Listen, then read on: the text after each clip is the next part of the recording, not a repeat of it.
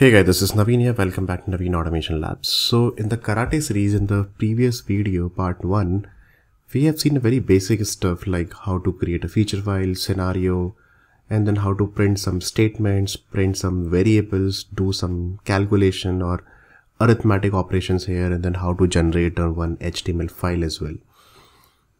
So let's see what else we can do with respect to feature files. So let's say I want to play with the JSON because tomorrow you want to automate APIs. You will be getting the response in the form of JSON object, and you have to validate your JSON, you have to print your JSON, you have to fetch the values from the JSON and everything. And then later on we will see that how can you assert and how can you write some matchers over there as well. So I'll do one thing today, a quick video. I just want to prepare on, let's create a file that how to print a JSON, how to fetch the value from the JSON object. So let's see, this is my JSON.feature file that I'm going to create. And then just remove everything from here, and then I'm going to create a feature. First of all, see that this keyword is important to write, so you have to write feature. And let's say this is my JSON feature testing, something like this that I'm writing. And then I'm going to create a scenario, and then the scenario is S capital, and then this, and then let's see, I'm writing a scenario that JSON reader or whatever, let's say parser, something like this, anything that you can write. And let's say I'm going to create a variable with the JSON object. So simple write star a def that you have to write, and let's say this is my JSON object that I'm going to define, which is equal to, and in the next line what you do, you write 3 times double quotes, double quotes, double quotes, press enter, and then double quotes, and double quotes. Okay, and within this you have to write your JSON object. For example, let's say I'm going to write a JSON object manually here, and then you can pick any JSON object. Let's write a very simple one, and this is what that I'm going to write, simple key and value pair format. So I'll write that let's see, the name of a specific employee, let's see the employee name is Tom, and then put a comma, and then I'm writing, let's see, the city. I'm writing, okay, let's say city is Bangalore. Okay, and then again put a comma, and then I'm writing one age, which is again, let's see, put a colon, and then I'm writing age is 25, like this.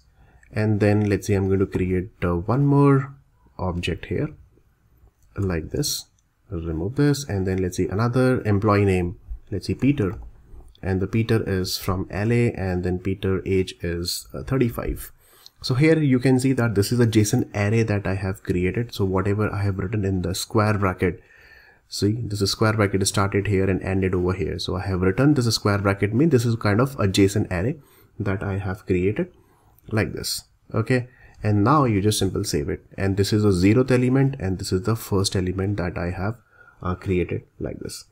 Okay, now what we have to do is we have to print couple of statements here. So let's see what I want to extract the data from this. So first I'll do one thing, I just directly print this entire JSON object. See, this is a variable that I have created, and then you just try to print this entire JSON object. So let's see how exactly it is printing it on the console.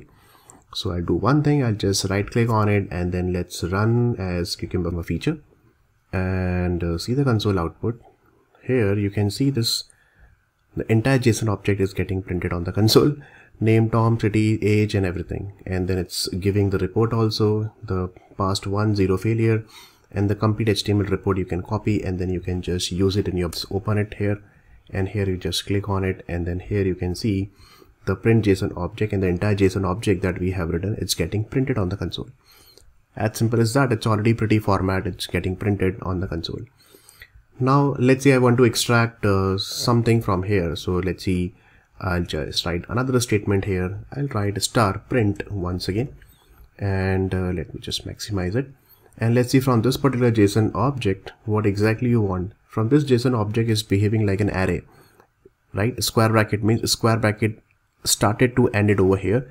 So this is kind of array, this is called JSON array, and then every JSON array is having, this is called a JSON object, and this is the first key and the value that I'm using it. So let's see, in this particular array, an array we know that it's always index based. So I say, okay, fine, this particular from JSON array, you go to the 0th index. It means go to the first element over here, entire this, and then from this what exactly you want to print. So let's say I just want to print the entire thing. Okay, like this. And let's run it again and run as cucumber feature. And here you can see that what exactly it's printing. So here now you can see it's printing only the name and Tom, city Bangalore, age 25. So this is printing from here to here only. It means the 0th element is getting printed out of this entire JSON array. It means only this particular element is getting printed. Same thing you can cross check. You just refresh this page and see the first 0th object that we are printing from the array, right? But let's say I want to fetch that. Okay, from you go to the 0th element and pick name from here. So I'll simply write dot rotation and then put a name here. Same thing, let's say I want to print something else now. So now I'll say from the first element, it means go to, this is 0th element, and this from the first element, you give me Peter, city and age together. So I'll simply write go to the first element, and then let's say I'll just try to concatenate with some or let's see, just write this one and then again this one, and then I'll write this is a name, you give me city, and then you give me an age over here like this. And then let's see, it is really printing. Or if you really want to concatenate with some space, that also you can do that. So let's concatenate with the some space, just like we do it in Java, and let's run it again. So run as cucumber feature, and here let's see here Peter LA 35 is getting printed here. You can see that from this particular object, Peter LA and 35 in the same line, it's getting printed here. Perfect. And then from the 0.name, it means from 0.name means Tom should be printed here. So you can see Tom is getting printed here.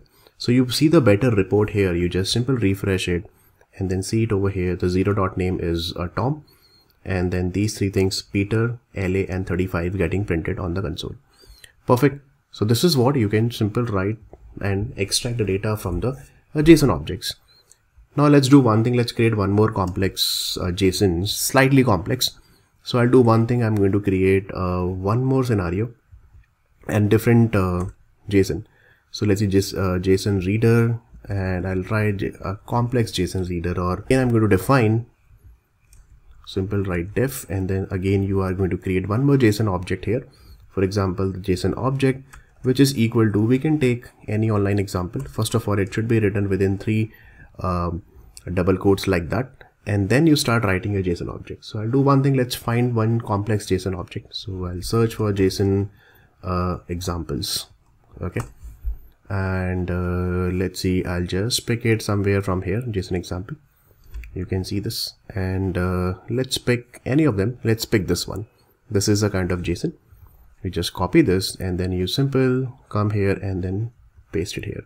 So here you can see this entire JSON is written, and if you really want to write it, just put a new line here like this, and then again I'm going to print this entire JSON object once again. So this is the JSON object will be printed for this particular scenario. Okay, so let's do that. So right click on it and run as cucumber feature, and the feature is running, and then 0 test fail, 2 test cases got passed, and here you can see a menu ID file and everything. Same thing will be reflected here as well. You just refresh it, and this is the second complex JSON reader scenario got created, and then we are printing everything is on the console like this. So this is a definition of JSON object, and that is what we are printing it on the console. Complete value we are printing it.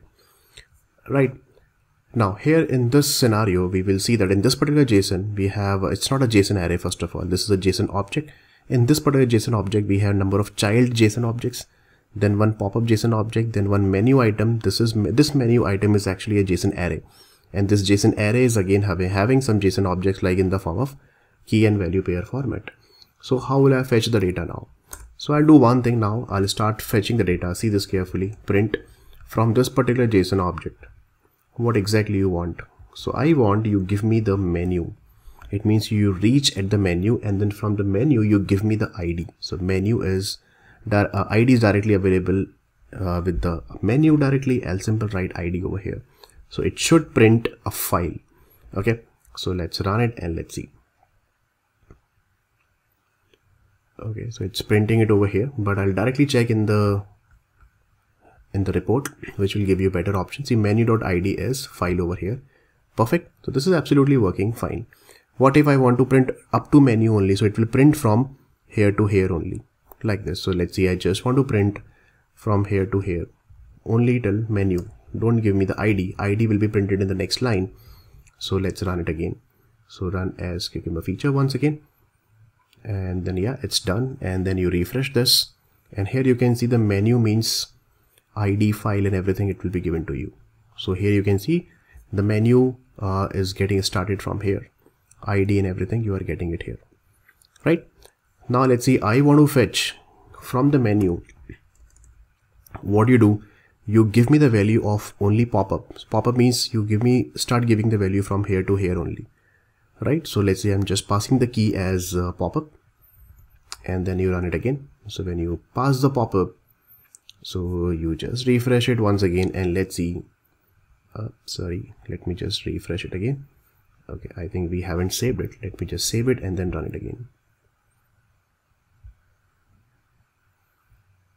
Okay, let's see and refresh it again. And here you can see the pop-up means under pop-up we have menu item and 3 menu items are available. Same thing, you can see that under menu item number 1, 2 and 3. Value new, on click, on click, on click. Here you can see value new, on click, open, open doc, close and close doc. Same thing is written over here like this. Right, now let's say I'll do one thing from the pop-up. What will you do? You go to the menu item. It means go to this menu item. So pop-up dot menu item, and menu item is what? Menu item is a JSON array. See, this square bracket means JSON array. So this will be my 0th element, first element and the second element, right? So I'll do one thing that you give me all the JSON array elements over here. So let's see what exactly it is printing. So I'll run it again and then let's see. So this is done, and then I'll refresh this page once again. So here the menu item is giving you 3 things over here: 0th element, first element and the second element. And let's see again from the menu item what exactly you want. So menu item is what? A JSON array. So I'll put a square bracket, and then let's see, you give me the from the 0th value. It means from the 0th one you give me value and on click. So I'll write that, okay fine, you give me dot value, and let's see in the next line I'm printing its on click as a key as well. So on click will give you create new doc like this. Okay, so let's run it and let's see. So this is working fine, and then you refresh the page once again, and here you can see the dot value is what? See, new, and on click is create new doc here. So this is the key, and then this is the value that we are getting here. So here you can see that we are getting new and the create new doc here. So you can just pass the index and then you can use it over here like this. So later on I'll tell you that how to write a loop also. We can have on each keyword, that also you can do that. Okay, so this is like simple. You can just iterate and then fetch the values from the JSON object. You can print the JSON object directly, and then hierarchy by hierarchy from the JSON array, from the JSON object inside the array, pass the index and get the value, store in some variable, and then use it for some other purpose, then print it, then use for assertions and everything.